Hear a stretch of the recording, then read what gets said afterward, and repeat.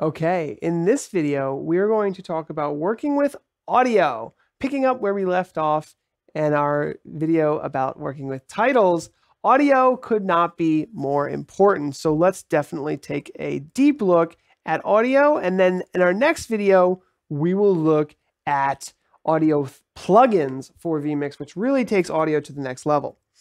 But first, we should definitely cover the basics. So in the middle of the screen, you see a tab, just a live, ticker, a live view of your audio. So that's right in the center there. So you can always kind of see if your video has audio. If it does not have audio, it won't be there. And so what I've done is I just really quickly muted the input that had audio on it. So we've got a little video clip here. It has audio. When that green audio button is on, it will show the audio being played in the master, and you can kind of see it there. But when I click that audio button again, it will turn the audio off. So that's one simple way to turn audio on and off on any input. But as you get more and more in depth with audio, you are likely going to want to use the audio mixer, which is right over here. So let's go to the audio mixer here and open it up.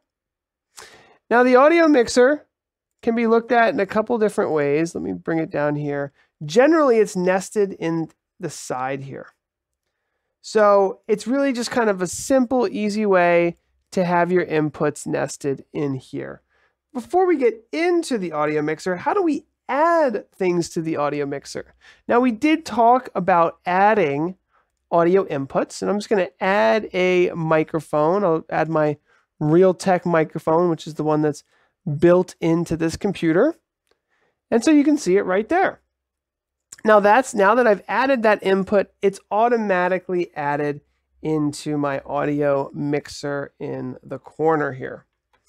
So when we're doing this tutorial, I'm going to hit this pin button to take it out of the nested kind of window. And now I can bring it anywhere, but this is an easier way for us to look at this. So I have a couple different things to look at. One is the master, right? That's all inputs summed into one master output.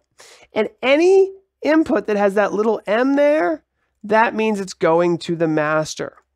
If you enable additional audio outputs, which vMix can do multiple audio buses, they will show up here as A, B, C, and D, and you can enable them and enable the audio you'd like to route to them by clicking those buttons.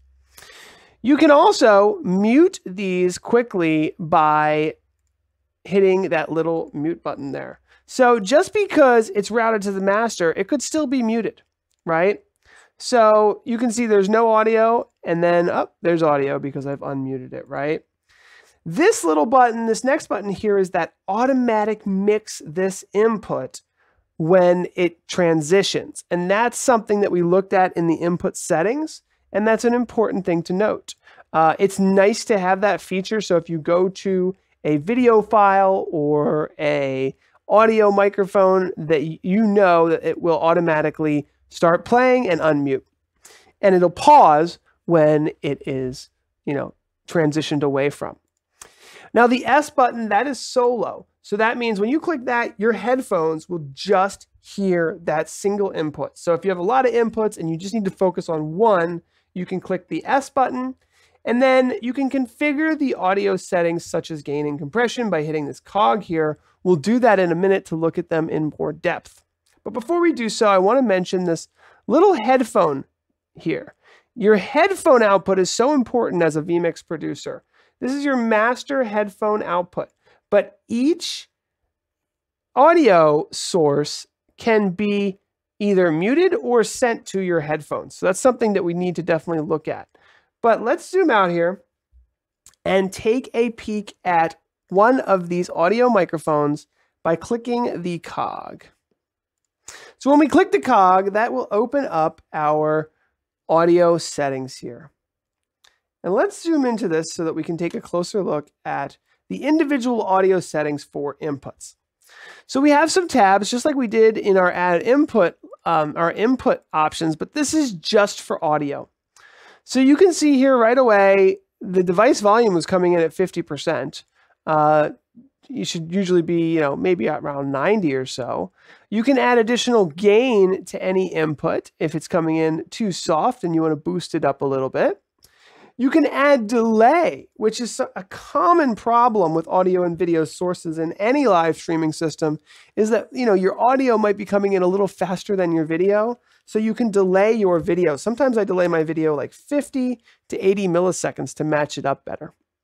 You can also turn on automatic gain control. So if you have audio coming in, you want vMix to handle increasing or decreasing the gain, you can click that button. Now the plugins we're going to look at in a separate video because there's a really advanced portion of vMix that goes into plugins and it really requires a separate video. We have a simple EQ here. EQs are a little advanced. You kind of got to learn how to use them. But essentially you can, increase or decrease certain frequencies in the audio to get rid of or add to various parts of the incoming audio source. So if you're getting a lot of a low hum, you can get rid of that with like the buses going by through a wall maybe. Or if you have like a high-pitched screeching sound or a high wind sound, you can get rid of that by cutting this out.